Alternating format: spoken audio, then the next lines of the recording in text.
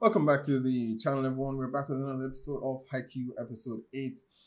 Last time on Haikyuu, our team was successful in defeating Seijo, who, again, as I mentioned in the last episode, I'm a bit underwhelmed by because Seijo being the top 4 school in the prefecture, having lost to Karasuno, who, while I did want to win at the same time, they weren't playing great in the first set with Hinata's mistakes, and they don't have an ace, they don't have a libero.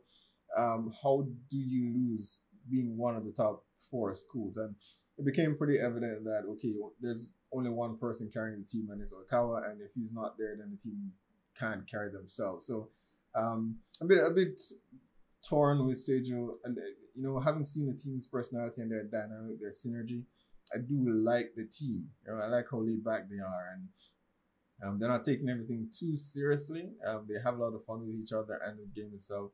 Just watching Oikawa's dynamic with one of the other guys on the team. I don't know I forget his name. I think maybe he's their ace, but it was just funny and cracked me up a bit. So I like the team's dynamic, but it's clear that the team themselves are not very good, and I don't think it's ever a good thing when only one person on a team is actually nice enough to perform well. All right, one person. This is a team sport. One person cannot carry the team. The same is said for Karasuno, and the same applies, I think, to Seijo. Oikawa came in and he impressed me. Of course, he did. His serves are wicked, and we didn't even get to see him actually set. And considering how highly Kageyama speaks of him, we can only assume that he's pretty darn good, right? But at the same time, the team, the other members of the team, the rest of the team, they don't seem to be all that good. So I'm a bit torn with Seijo. Maybe we'll see them again in the future, and they'll change my mind a bit. In terms of the other players, I like Oikawa. As much as they described him as being similar to Suki, in terms of how he tries to play up the other teams and get on their nerves and annoy them and stuff like that. But even though he comes across like that a bit, he does talk honestly, right? He said it to Daichi and the others as well that offensively you guys are good, but your serves are not that great. So you need to work on that because I'm not the only threat out there. So I like that he's direct. I like that. So he gets on your nerves, yes, but he's being honest. He's being blunt, and he even said to his own teammate that, okay, I'm good in terms of my serves, my receives, and my spikes, but Kageyama is definitely going to be better than I am where giving tosses are concerned. So he's honest with himself, he's honest with his teammates, he's honest with his opponents. People might find that a bit irritating at times, but maybe it's how he does it, in a condescending way. It's like, I'm better than you, so you need to work on these areas. I can see where it might irritate persons when he comes, how he brings it across. But at the same time, he's speaking truth, and Daichi did admit that, okay, we are missing some members to kind of lay our foundation here, and we're missing our libero, we're missing our ace. And if they work on that, I think if they've already beaten Seijo without that, I think they'd be a pretty good team if they fill those positions. So we met our libero at the end, or at least I'm assuming that's him. I guess we're gonna work on maybe getting the ace or determine how Hinata. Again, as I said, I don't see why Hinata can't be the ace. If we're comparing the match with Seijo that we just saw, he did a much better job with their ace. I don't know if their ace was playing, but whoever it is, their spikers were. He was doing a decent job. So they have Tanaka and they have Hinata. I don't see why one of the two can't be their ace, right? Even if it's not Hinata or Tanaka. But we'll see. Episode 8. Let's check it out.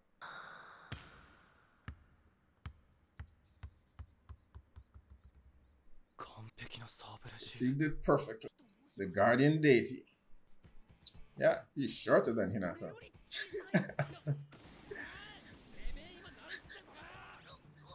I mean, you don't like when people say it about you. Don't do it. Finally.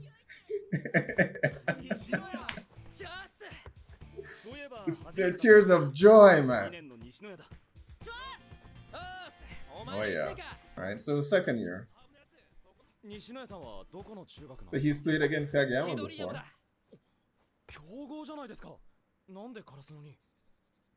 So he must be really good. Came from a power school as well.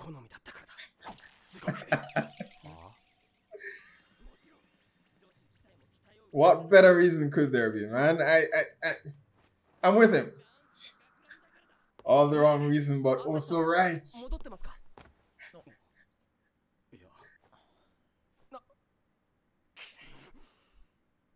Okay, he's got serious really quickly. Some history going on there that we don't know about.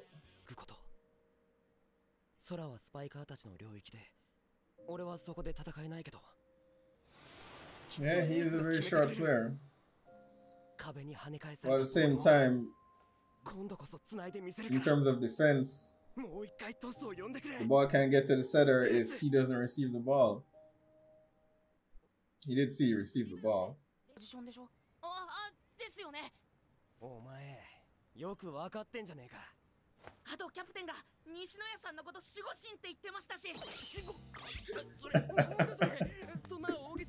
Yeah, he's like a short version of Tanaka. Doesn't like compliments. What did Daichi say? Call him senpai.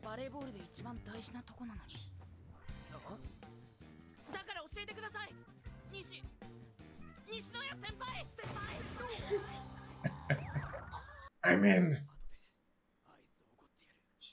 You've been buying him ice cream.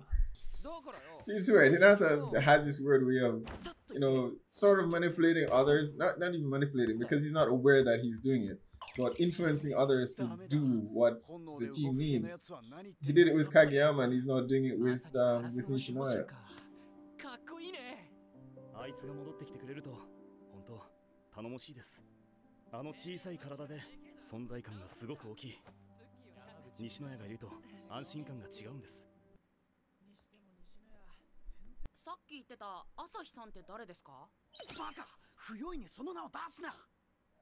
Got upset last time.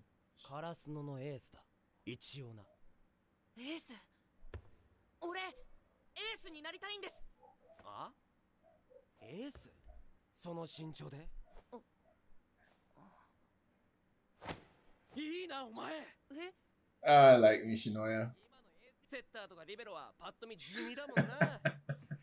He's right.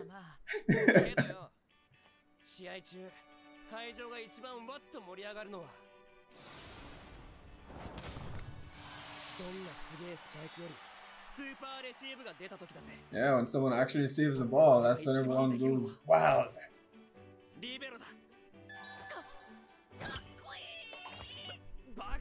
It's weird because, I mean, with Hinata's flexibility and speed, he'd actually be a pretty good libero if he wanted to go that route. But wants to be ace. Yeah, decoy sounds even less cool.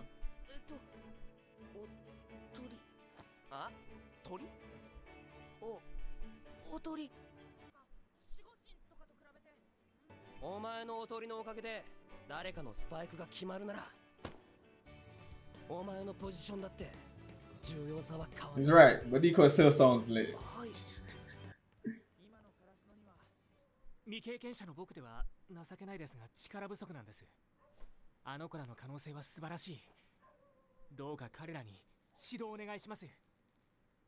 Oh, the shopkeeper.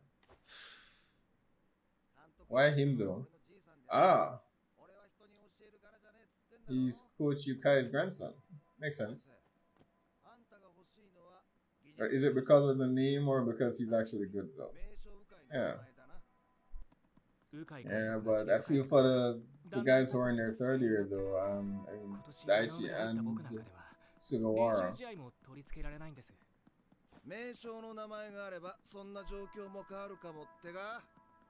And he seems awfully young. Why not Coach Yukai's son, or if he has a son? He looks really young though, like he could be in college or something.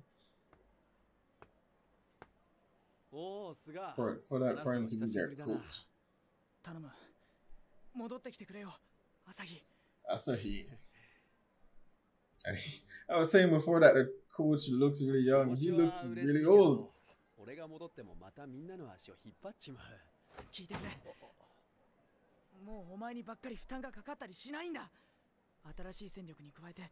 Well, Nishinoya said he won't come back unless he comes back, so they definitely need him to come back. Oh, he's big. やっぱお前行けよ。お前がエース見たいって言い出したんだろ。だって3年の教室なんて怖くて。待てよ朝日。朝日。何？はい。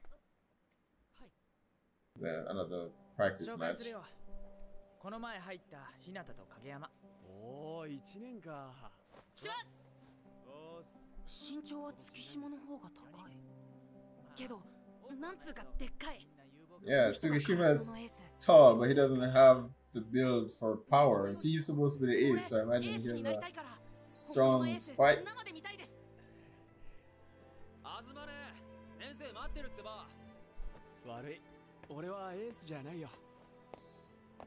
Why is he being so difficult though? Why did he leave?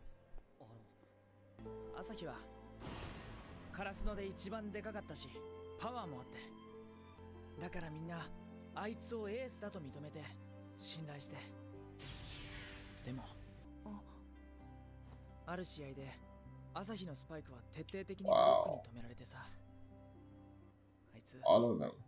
I mean, Tanaka would have been on their team as well though, right? So I mean, why would he be shouldering all of that himself? I guess the job of the ace is technically to get through. And if he couldn't, I can see why he's hesitant now. Did the coach say yes?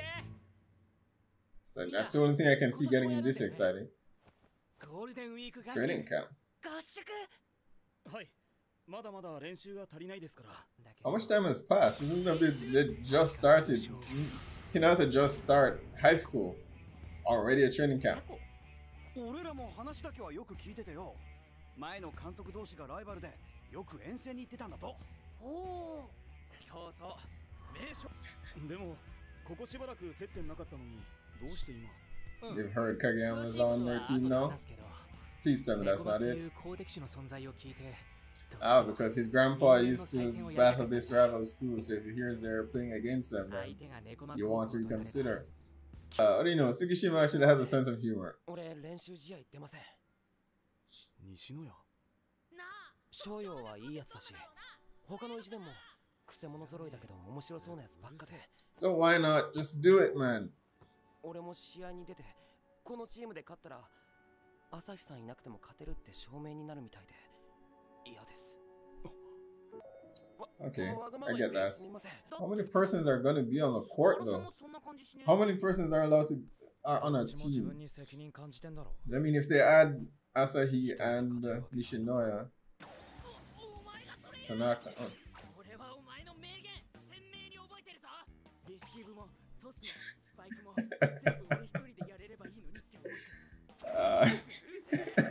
Look at his face. Nice landing. Yeah, but there's gonna be inner team conflict. 気持ちは嬉しいんだけど、なんで一緒に練習したこともない俺が気になるの？ Because of what everyone else says about him. I mean, Hinata more than even Kageyama would probably understand because he's a spiker.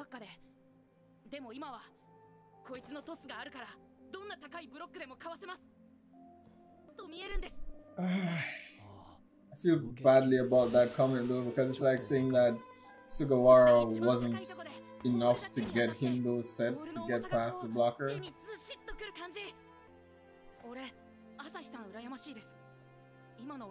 So I feel like we'd be trading one for the other. I mean, Nishinoya is saying that, you know, he would feel bad if they won a match without Asahi being a part of the team. But by going forward with this current lineup, you're going to be doing that without Sugawara. So you're losing someone either way, I feel. Wow, it's coming from the king. The Tyrant King. He's growing.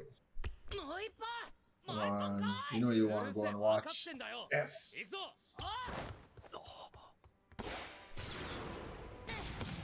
Can jump.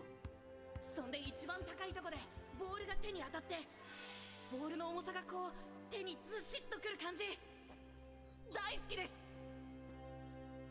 よく知ってる。 It's not that he doesn't want to play anymore. Alright, there we have it, episode 8. And I mean, there was no match that episode, but there's still somehow a lot to unpack. And first, let me just say, I mean, for Hinata specifically, I know I've said it a few times, but I'm going to say it again nonetheless. I mean, Hinata is, he has that weird mindless innocence, you know, that he's not aware of, but others somehow are, or it's somehow so potent that it manages, it influences others without them acknowledging or recognizing it. And we've seen it since his interaction with Kageyama. We see it with Nishinoya, and we're seeing it with Asahi here in this episode as well. There are 3 players that he is, unbeknownst to himself, you know, he's influenced them in some way, in the direction that he needs them to go, or the team actually needs them to go. It's I've seen a few other reactions, you know, in terms of their first thoughts of the episodes up to now, but persons keep referring to, and I mean, that's the name that they gave Kageyama, you know, the king, but I made a reference a few episodes ago about, you know, about Black Sails and different leadership approaches that are demonstrated in that series, and comparing it to this one as well. Even though they're very different, but you know, Hinata himself is that charismatic king that you don't know, you know, he's not flashy and he's not, you know, but somehow he manages to influence his, you know, his men around him, his teammates around him, to follow him, right? I think that's the word I'm looking for. He's managed to influence others to follow him, right? Kageyama has found himself adjusting to his plays, adjusting how he plays because of Hinata. We see Nishinoya is sticking around again because, you know, because of Hinata and Hinata's willingness to learn, and how he views. Because one of the first things Nishinoya asked him, you know, you assume that I'm the libero because I'm short, right? And he said no, because the libero is the best receiver. That's how I know. And it's like that alone, that comment alone was enough to earn Nishinoya's respect in some respect, in some way or form, you know, and he decided to stick around, and now he's going to go to the training camp with them.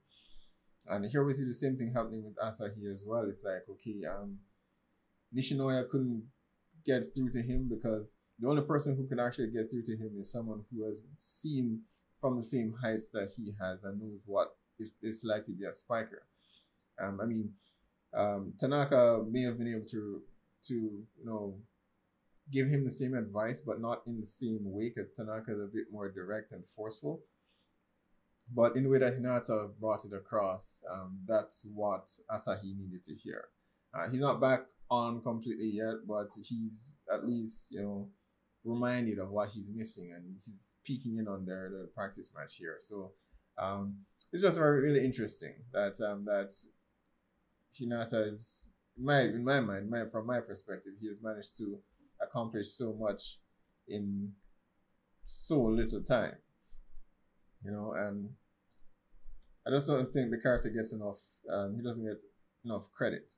So although going through the episode so far, Kageyama has been called the king or the Tyrant King, in some respects Hinata is the king, but from the other side of the spectrum, who relies more on charisma to get things done.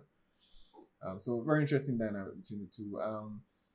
Of course, we now have a practice match coming up, and I will admit, I mean, I like the pacing of the show so far. All right, we seem to be jumping from match to match. We have moments like this episode where it's more dialogue heavy, which has to be a part of it, for the characters and their development and introducing new characters, which I appreciate. So we have another practice match coming up with Neko something that they've said has a history with Karasuno. Their two coaches were rivals.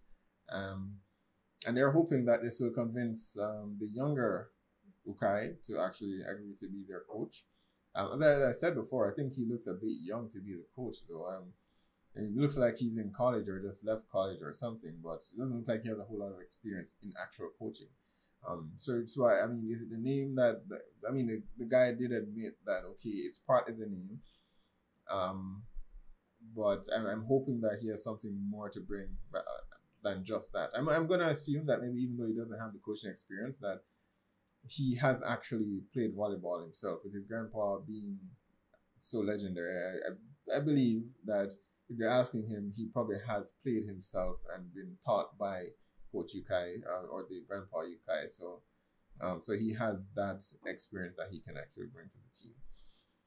So I mean, it's been an interesting match. I'm definitely enjoying Nishinoya so far. I mean, his explanations for why he chose to come to Karasuno. I mean, black, as I said, black is my favorite color, and girls in their nice uniforms who he likes. I respect Nishinoya. And I mean, apparently he's from a powerhouse school as well. So both he and Kageyama are coming from similar backgrounds.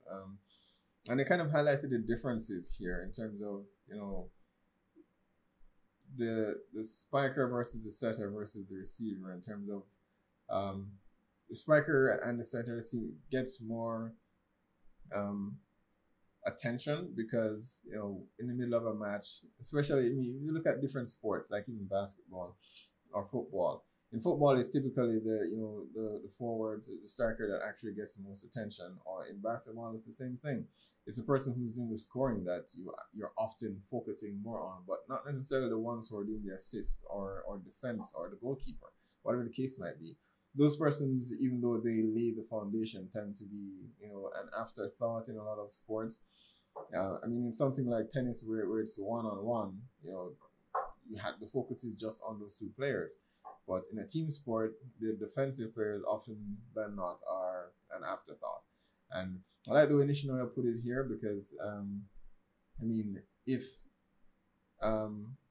the libero isn't there to actually receive the ball and send it back to the setter isn't in a position to be highlighted in the first place, and then he isn't in a position to give the ball to the ace to be highlighted in the first place. So on the defensive line, the libero is very important. It's very, very important because he stops the ball from touching the court. He stops he keeps the game going. So I'm glad to see that this character is considered a genius as well, and they now have two geniuses on their team. So I'd be interested to see how, because they haven't, even though they have these great players on their team, they don't have the synergy yet because none of them have practiced together. And with Asahi coming back in, what will that mean for Hinata? Is he going to be stuck being a decoy though? I mean, we keep calling him decoy, but his position is middle blocker, right? And from the explanation, the middle blocker still does quicks and stuff like that, but and is a decoy. But I don't know that Hinata's great at blocking so far. His height definitely still puts him at a disadvantage there. I think I don't know. I think an ace. They've said an ace by themselves should be able to stand out to at least 3 blockers, I think is what Sugawara said. And I guess at the moment Hinata is not capable of doing that. I don't think he has the power. I don't think he has the maneuverability. He still can't shoot the quick without his eyes being closed. So he's not there yet, but I'm hoping that he'll get there eventually. I don't know if he'll have the kind of power that Asahi might have, because he's a huge burly dude.